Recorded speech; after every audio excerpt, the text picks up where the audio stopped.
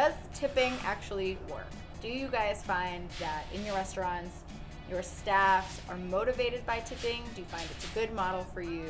Where do you stand on tipping, though it may not ever go away here in the U.S.? Well, the reason that the tipping model, I mean, I know other countries do use different models, but what you'll find is that the extra cost for that employee will be in the cost of the food, the cost of the drink, versus the way it is set up now, where it is something for the consumer to tip on, be it the percentage that they choose, and even though there are kind of like set percentages that are acceptable, especially here in New York City, I think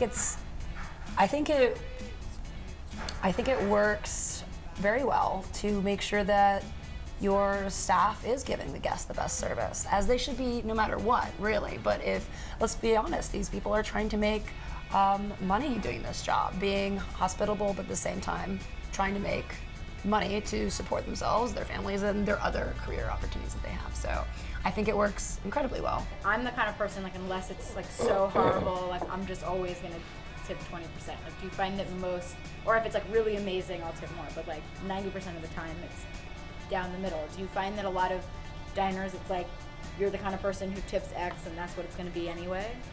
Does it motivate? I think there are certain guests who are not good tippers, and they just, I mean, especially like for my father's generation, they're just like, no, it's 15% and not the tax included, and like, Right. and I'm like, why are you doing all this math? Just tip 20% Right. and that's it.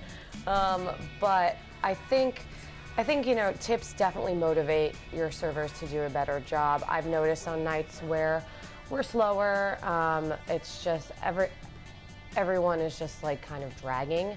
And on nights, obviously, when it's busier, people are moving faster, but like I feel like the servers are excited because they know they're gonna make a X amount of dollars or whatever because it's busier that night, and then I see them just like running around and really hustling. And it, because it's great for them when they are busy, and when they're slow, they know that they're not going to make as much money. So it shouldn't be that way. They should always be hustling, and they should always be trying their best to give the best service that they can. But unfortunately, sometimes that's not the case. And I think, if we were to do away with tips, and the business would have to absorb the costs of paying, the servers a certain amount of money. Not minimum wage or whatever it is now, it would increase the pricing like all around across the board, and then diners would be like, why am I paying this much more money?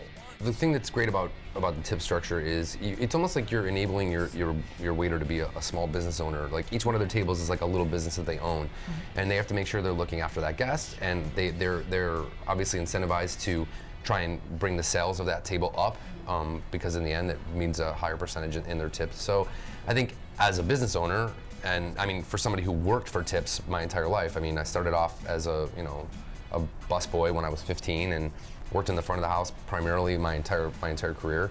I saw a great opportunity. It allowed me to put myself through college, you know what I mean? I was able to move to New York City and live in a crappy apartment in Brooklyn.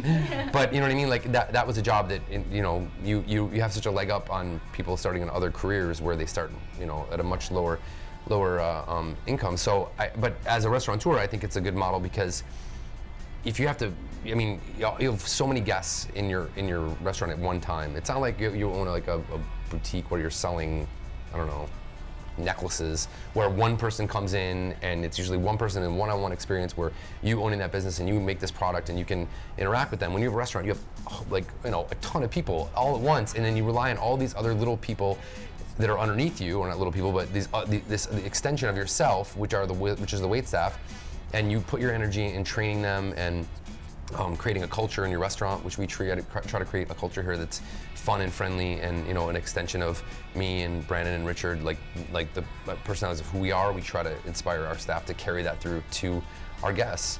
And again, like on the sales side for a restaurant owner, you give your staff a reason to continue to try and increase the sales of the restaurant, which helps keep the lights on, which helps pay all the other employees, and it's we are a business. Like, yeah, you do it at home, but you're not at home. You're out. You don't have to wash the dishes afterwards. You know what I mean? There's plenty of stuff you don't have to do when you go to a restaurant, and you know, it's that ability to give that person the opportunity to make money and control their own destiny a bit. I think is really an exciting aspect of what tipping is. And in the end, you know, the guests get to judge whether or not it was worth it. They don't have to tip 20%. Like I think some people don't when the service is not good. You know, for me, that's a better way than going online and complaining anonymously about how bad your experience is. Like vote about how bad your service was with your tip. Don't go online and trash talk the restaurant or the server in front of like the whole world. I think that's a system that's broken, not the opposite. There's also a lot of times if you have a large party,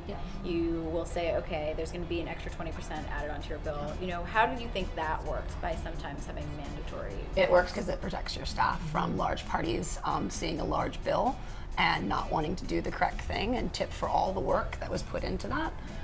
So I 100% believe in 20% over, like for certain party sizes, especially when you have maybe like 10 people and they all split it on their credit cards and and maybe they do something very confusing and then like somebody forgets. Like it also just makes it easier for them. It's like it's been taken care of, your large party, like just sign on the line and you don't have to worry about it. It's been You don't have to think or do math. Exactly. Which at the end of a nice meal with lots of wine and food and beer and cocktails, maybe you really shouldn't be. So we are on board with tipping. Yeah. We love it. Thank you so much.